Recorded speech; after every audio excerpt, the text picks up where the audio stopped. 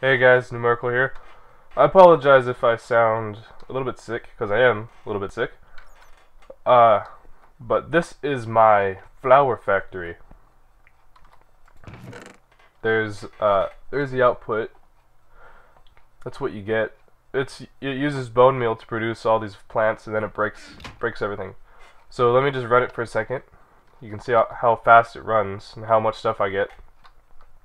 And then I'll show you how it works. So there's everything. It's if you know about equivalent exchange, you'll know that this is amazing. You can produce so many things from all these items. And also, even just the fact, if you're just gonna use recyclers to get rid of extra items, even the fact that I'm turning one bone meal into multiple items, that's basically more items to go into the recycler. So there's different things you can do with all these plants. And since it's no cost to run this system, it just changes bone meal into all these plants without using any other power source. It's totally worth it. So anyways, let me try to get the lights on. Alright. So I don't know if you already knew this, but let me grab some bone meal from down here to demonstrate. When you right click the ground with bone meal, it does that. Flowers pop up and grass. So there was a trick that people came up with a long time ago, like a couple years ago, where if you did that in a dark room where it was too dark for flowers to live, or any grass or anything, then right when you right clicked, everything would spawn like this, but instantly everything would break. And then basically you can just stand in a room, in a dark room, and just right click the ground really fast, and then you're just going to be surrounded with drops because everything dies instantly and drops are items. So, but now there's been, in like Minecraft 1.2, like a while back, there was an update where if the lights are off, then you can't click the ground with bone meal. It doesn't work. So I came up with this design where, let me slow down the timer, you can kind of see how it's going, but basically the lights come on and a deployer right clicks the bone meal underneath the ground, and the bone meal is directly beneath this one in the center. So then after that, then all the plants show up, and then the lights turn off, and then everything breaks, and these things are called what are they called? Transposers, and they can pick up all the items that dropped, and then basically this is redstone tubing. This allows you to connect redstone and a pipe in one block to the machines. So then all the items just go back to the chests. So let me change the timer to like 2 seconds, and then turn it on. The timer goes into a toggle latch because it's all kind of like the whole system. It toggles lights on and lights off. So you can see lights are on, then flowers are planted, lights turn off, and then after a while they break and they're sucked up.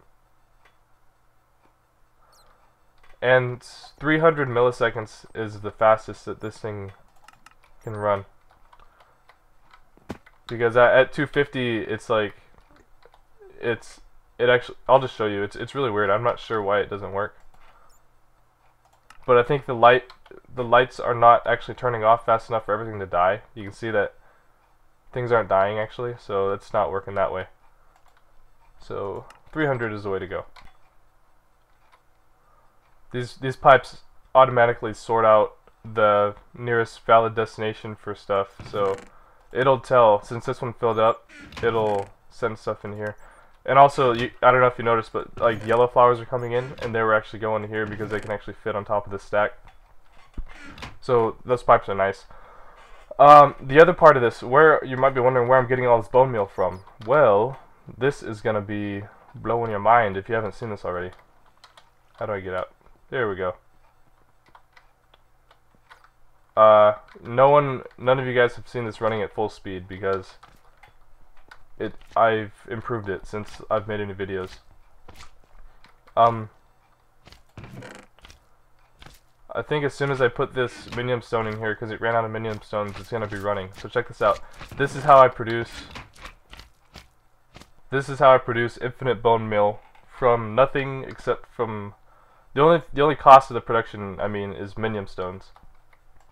So let me just start it and then I'll explain it while it's going. You can see this recipe. You can use a minium stone plus 3 bone meal to give you a bone, and then it uses some durability on the minium stone. Then with the bone, you can put it in a macerator and it'll produce 5 bone meal for each bone. So then you have a net gain of 2 bone meal. So then what happens is the bone meal comes back to this chest to be used again. Basically every bone you go through, you're getting 2 bone meal out of it extra at the cost of minium stones. So you can see here goes this, and this timer is going to pulse and pulls that stuff out. Now what happens is when this fills up, let me just put these in there, it'll start, instead of sending it to this chest, it'll send it to this green white inner chest, and that is used in my flour factory all the bone meal goes there. Then basically there's another little small system that's set up that says, well, if this deployer is full, the flour factory one, then just send it back to the barrels, the sorting.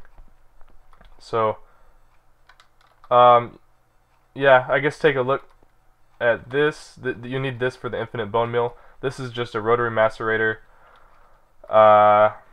wooden pipe, all stone pipe except a sandstone and an iron. This is a filter. A timer is powering the filter. This is pneumatic tube, an ender chest, basic chest, auto crafting table with a minium stone, and I just have 3 redstone engines pumping out. Each of these bones is actually 3 bones on top of each other. Let me see how fast. Yeah, you might want to add a hopper to this also.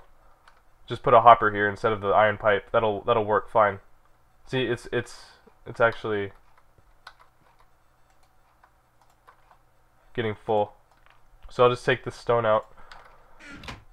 I do need a hopper, or I need some overclockers or something. But that's how it works. Now I'm not going to build this whole thing on video, but I will show you every piece of it, and it shouldn't be hard for you to copy. I'll just tell you the dimensions of the room and all the names of all the blocks, and there's not too much to it. First of all, this is a 9x9 square, and this is there's 2 blocks here, and you need a 3rd layer up here for the wire. These are all called transposers. They're not very expensive. All this stuff isn't very expensive. So here it is. You can see it takes a piston, some wood, and cobblestone and redstone.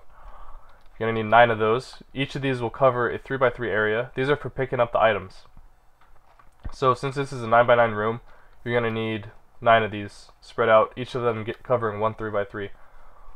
So these pipes on top are called redstone tubes. Right here. Well, it takes pneumatic tubes to make these, and pneumatic tubes you need brass. And for brass you need an alloy furnace, I think. Oh, well, you don't need an alloy furnace. I think you probably do, unless you get brass dust some other way. Let me eat some apples. So that's pretty much the whole top half of it. Just 9 transposers, redstone tube connects it to your whatever output you need. Whatever output you want. It could be an ender chest, could be some barrels, whatever. Bottom level is a little bit more complicated. First of all, notice that these redstone lamps are 1 block in from the corners, each of the 4 corners. So the redstone basically controls when those turn on and when the bone meal is planted. First of all, just ignore all this stuff. This is the timing. Just look at, this is the input. Think of this as the input. When you give this a pulse, it's gonna do 1 cycle. First thing that happens when you would give it a pulse. Right now, see that the lights are on. well, see, keep this image in your head. Lights are on, nothing's planted. First thing that happens when you give it a pulse is it will activate the deployer full of bone meal, and it will plant all the plants like what you saw. 2 ticks later, because this is 1 tick and each of these torches are 1 tick, so 2 ticks later all these lights will turn off. That's a fifth of a second later, which is 200 milliseconds, and that's why this thing has to be, the timer was running at 300 milliseconds for a cycle. But 200 milliseconds later, lights turn off and the plants die. So then basically it just repeats that over and over again. So basically this is just redstone, whatever block, deployer on top, redstone repeaters facing opposite directions, so that this one's going that way, this one's going that way, and those will take the power from this block and get it to the lamps. So the redstone isn't very complicated. This is the most complicated part, the timing. So you can see I have a lever up here. That's just powering this red alloy wire. You don't need to use red alloy wire, you could just use redstone. But for me it was more convenient to have it come vertically down. So that's what I did.